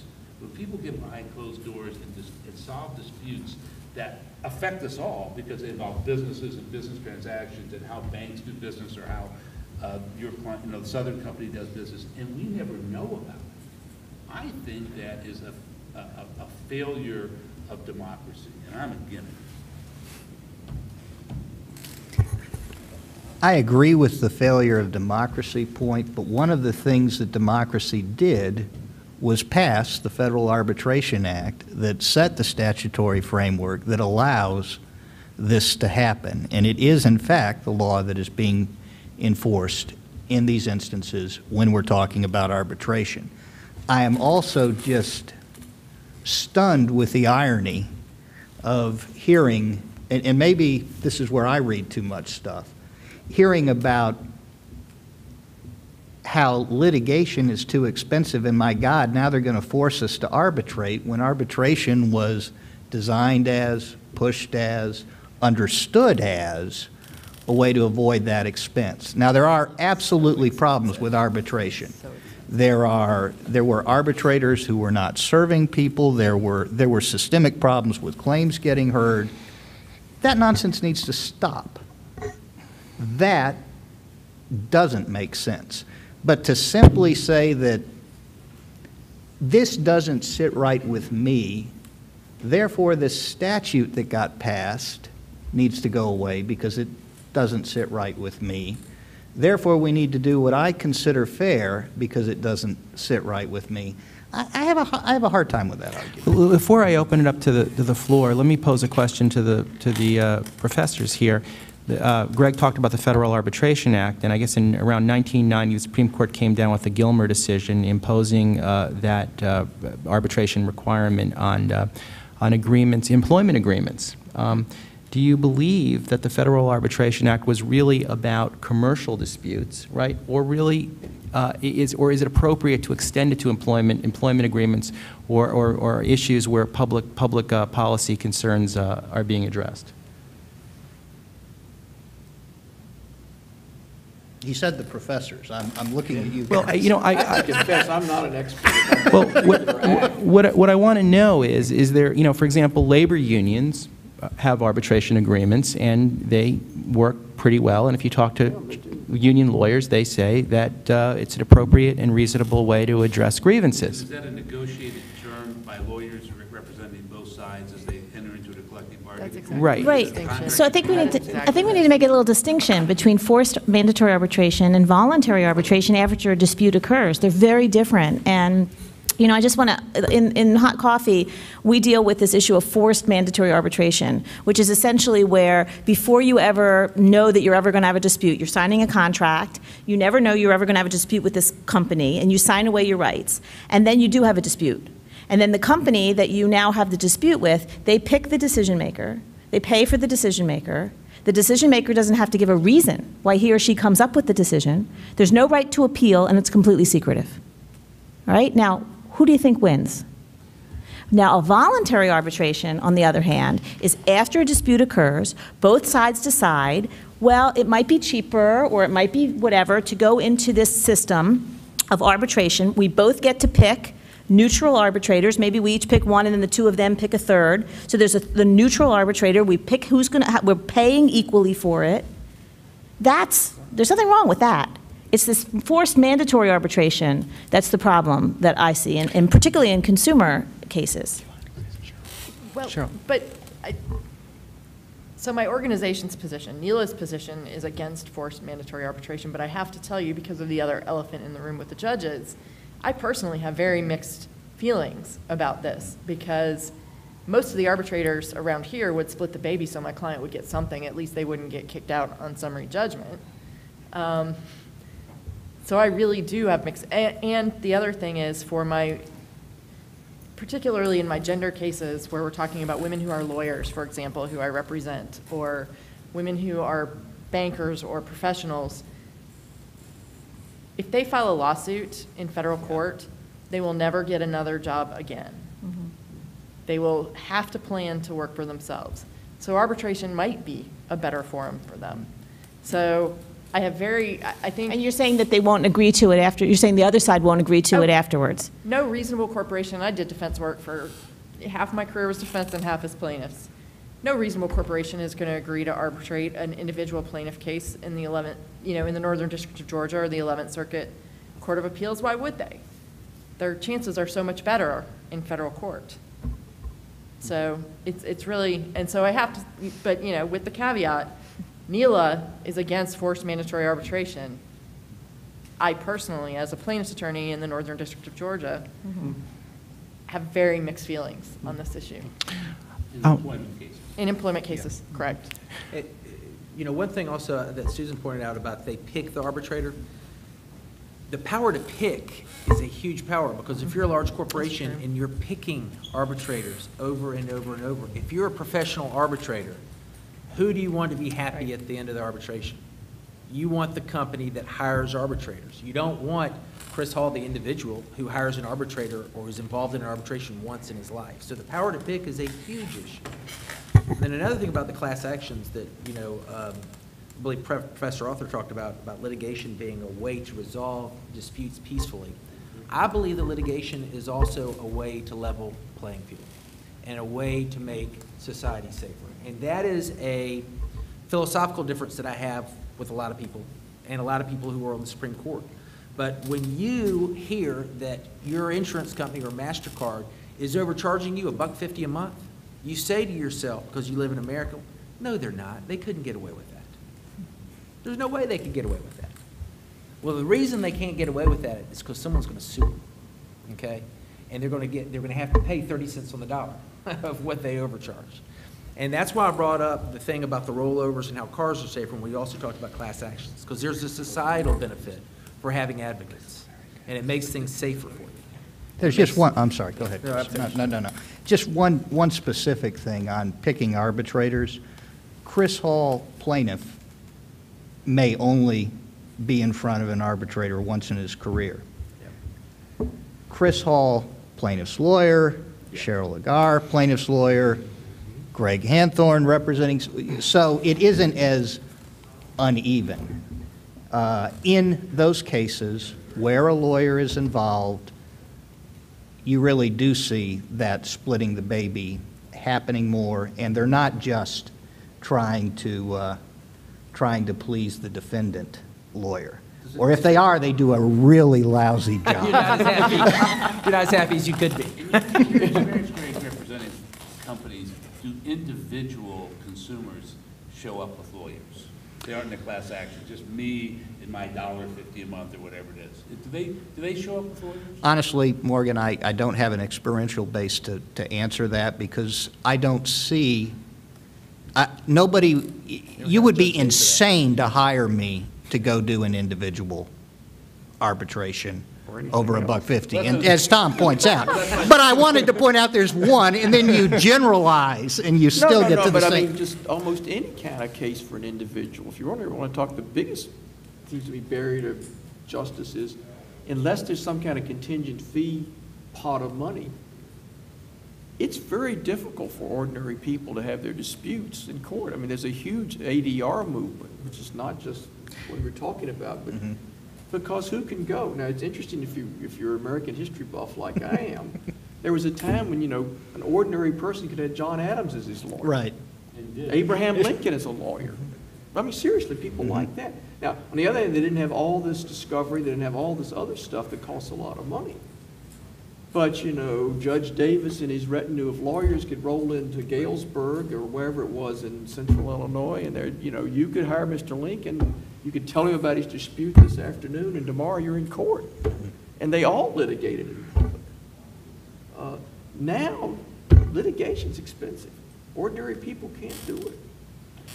Unless, you know, unless they, you know, they're in a position to go to court looking like the mummy. And, you know, and everybody goes, oh my God, you know, like the Simpsons episode, and there's zillions of dollars to be had. But if it's just a matter of ordinary disputes, not $1.50, even, you know, $10,000, you know, you can't really afford it. Though I think that's a huge problem. Though I would like to say to you all, one of the really interesting things about your world, where when you get out, is to think about whether you want to be a country lawyer or a person that will take those cases, because what you're going to do is maybe you won't make gazillion dollars, but you'll represent somebody and you'll bring your skills to see if you can make a difference on behalf of somebody.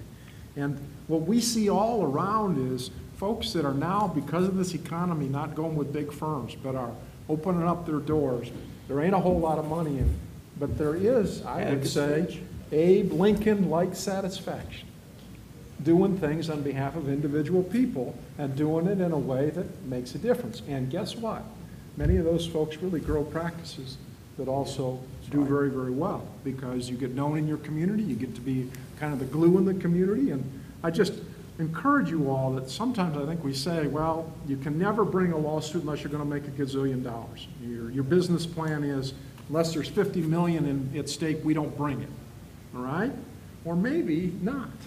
Maybe you listen to somebody who comes into your office and you say, yeah, let's give this a try. It sounds like you've gotten taken.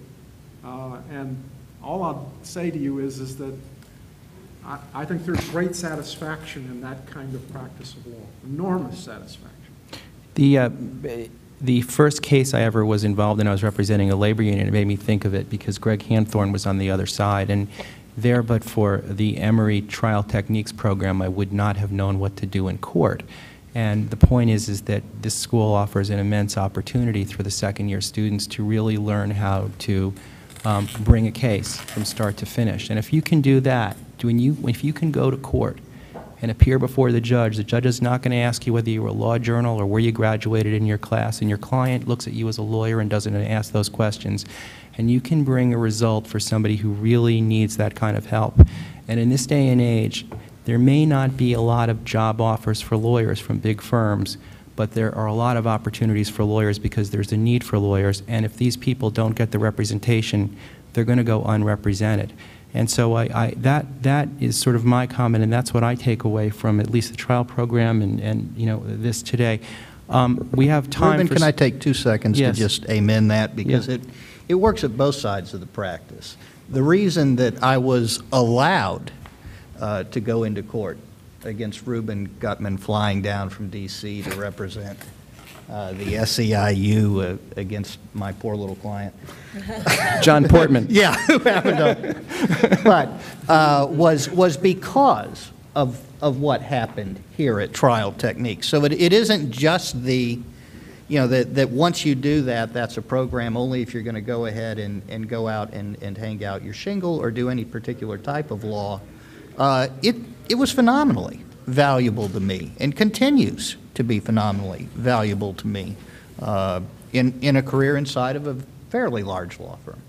You know, the way that Abe Lincoln made a living, even after he was successful, was he and the other small group of lawyers and the circuit judge would literally ride horses from town to town. And they'd get to like the tavern in some crappy little town in rural Illinois, which basically is a redundancy. Three redundancies. I spend a lot of time in Illinois. One afternoon. Like, the lawyers, like, they would share a room, they'd share a bed, and the historical evidence is that it was, you know, for sleeping only. But, you know, they did not live lavishly. And I think one of the things that we, in this era of, you know, we've had a half a century of unprecedented wealth in this country, it's very hard for us to think about what it takes to scrape by, start a business, start in the beginning. But I will tell you, if you have a laptop and an internet connection and a printer, and you better have a suit too, I guess. You know, there are, you know, the possibilities now of replicating that 19th century circuit writing are really remarkable. And talk about great levelers. This technology allows us to do stuff that we couldn't have imagined 6 years ago, let alone 20 years ago. So I really want to just stress that you will leave this law school with some capacity, certainly greater than when I left law school I had, to do things on your own. But, you know, the likelihood is you're going to, if not sharing a bed with, you know, some 6'4" weird-looking guy from Illinois, you know, you're going to have to be willing, if you don't go work for some firm like Greg's, to be bold and gutsy and do it on the cheap. And you can now. That's what's great. You can. Yeah, but can I just say something about that? I think that if you do, just call other people and find mentors. Because what you don't want to do is get into bad habits when you start on your own. You don't know what you're doing, and you just like sort of go out there. I'm not from from Georgia. I live in Oregon. But you know, when I started out, and now when I was practicing, I would answer the phone call for young lawyers all the time. I mean, really take advantage of your alums and other people and ask questions.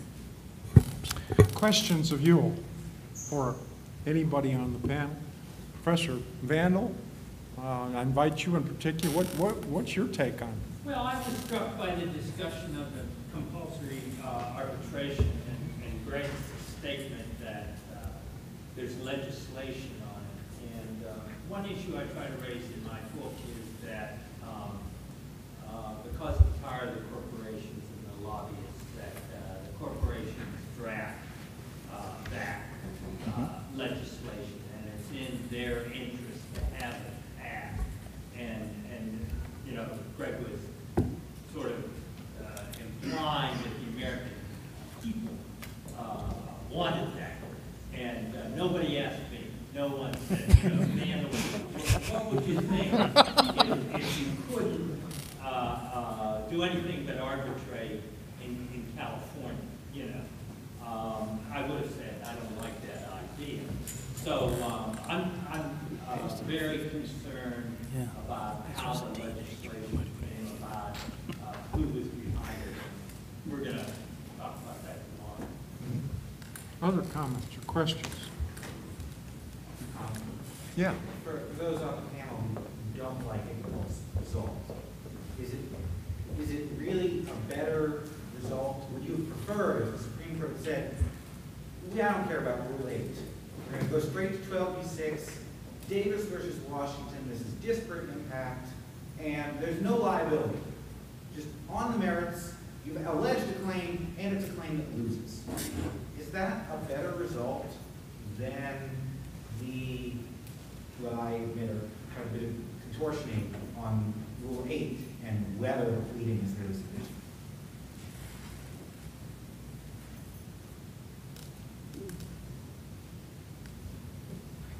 I think it's a mistake to start twisting the substantive law because you want to reach a particular result. I mean, I am not one of these people that sort of says, oh, well, this case is explained because, and I went to Yale Law School, which is the legal realist law school. You know, well, Judge Smith didn't like Judge Jones, and therefore he saw a chance to do X, Y, Z. It seems to me you got to play them straight. If the law is, you know, that doesn't have a claim, then the result ought to be on the merits he doesn't have a claim. But I don't, you know, if the law is, on the other hand, if there are facts you could plead, then it seems to me they ought to be able to specify what they are, and either you know, like I was going with Chris, you know, either you can say them or you can't say them. And I would think in most cases, if they had some clarity to what they were talking about, folks could say them. If they can't say them, I have to confess I'm not sympathetic, where you say, well, look, I don't know him, but maybe if you'll just let me ruffle through his files, I'll find something. That's a bit unusual, and I got to say, I don't think it's done anywhere else in the world. Representing some international clients, it is not done anywhere else in the world, and that is always a fascinating first phone conversation when the first document request comes in. and you're explaining what is about to happen to someone in Sweden, to someone in Germany, to someone in Japan. Which is interesting. We sort of assume you can't now you got me operate going a without. little bit. I mean, let me give you one kind of counterexample out there Sure. in the international world, which I granted is in a criminal context. Okay. But when you're talking about the International Criminal Court and you're talking about whether or not somebody has committed a high crime or misdemeanor, like, for example, genocide, what the International Court recognizes is the fact that if, as a superior, you didn't punish somebody after you found out about it, then you must have committed genocide. The rest of the world takes evidence of what your intent is, including intent to defraud or insider trading or whether or not, in fact, you're engaged in antitrust violations or whether you conspired to do it. And I just say that the international world sometimes takes evidence after the fact. As And in evidence criminal of intent, proceedings, based correct. upon the way that folks react to it. And I guess I'd say to you, I think that what you're talking about often is these intent issues. And we have horrible times with intent issues because we know that intent is, in some ways, it's a fiction. It's something that's made up after the fact. Well, but And intent has it's never been dual, part of Conley. It's dual, it's multifaceted, and in some ways, nobody even knows why they did what they did at a particular time. But Paul, And so intent, that's the fiction that we're dealing with in the pleading context. but intent was never part of Conley. That's 9B. That's one of the things that the rules themselves in the United States of America say must be pled with particularity. That has nothing to do with what we've talked about in terms of Twombly and some of these other things today. I disagree, because I see cases that use Iqbal and Twombly to interpret 9B. And they argue that it's not plausible that you had the wrong intent. This is where, to me, I state that you have the wrong intent and you discriminate, and then they say, but it's not plausible that you can prove that. Well, they shouldn't have to do that. They should say that if all you did was state that you discriminate because I know you discriminate, then you fail under 9B. You don't need Twombly. If what they say is you discriminate because here is what happened with everybody else with the same background, the same experience, the same requirements, therefore I infer intent, that works under Twombly, that works under 9B, that works. You would think. Yeah, I would. Well, you would think. I would, you're right. Except as the way that it's applied. The only thing- Other questions? Yeah. That was a pleasure, thank you. That was great. probably the most sophisticated thing anybody's said tonight. So.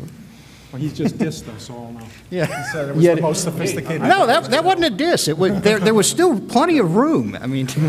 All right. Well, I'll give you the last word. Yeah. Thank you all very much for coming tonight. I think that it's one of those times where I feel, one of the first times in the 8 years I've been at Emory, that we've had a chance to talk to each other. I've really appreciated the opportunity to talk to my colleagues and also to talk to members of the bar who are all struggling to figure out whether we've got the right balance in our access to our courts. And it's been great to talk with you as an audience. We'll see you tomorrow. This center that Paul runs, at the Center for Advocacy, is a great, great center, and I hope you'll keep your eyes open for other programs they put on and look to get involved and support it, because it's a really great undertaking, not only with these programs here, but the programs all around the world that they're doing to raise the rule of law issues. I think they've given up on doing it here in the United States, so they've moved on To Mexico. Well, I just want to thank Professor Zwier, Professor Arthur, and Professor Cloud, and just sort of note that as an alumnus, and I say this, I guess, on behalf of myself and Greg, that once we graduated from here, we've gravitated back to the law school as part of a greater community, and being able to participate and listen to them makes me realize how much I still need to learn about the law, and that this law school offers a continuing opportunity, not only for students, but for alumni to do so. So I appreciate that. And I'd like to add, particularly to my 1Ls that I see in the audience, who think that, my God, I'll never figure this out, and what am I going to do? You know, it's great for professors to see their students. And of course, you got to get to be old like I am before you start seeing a lot of it. But it's great to see them there as established lawyers in their own right, doing as well as Reuben has been doing. So it's kind of a neat thing, and you can do it too. And you will. You bet. Amen. Yeah. Good night, all.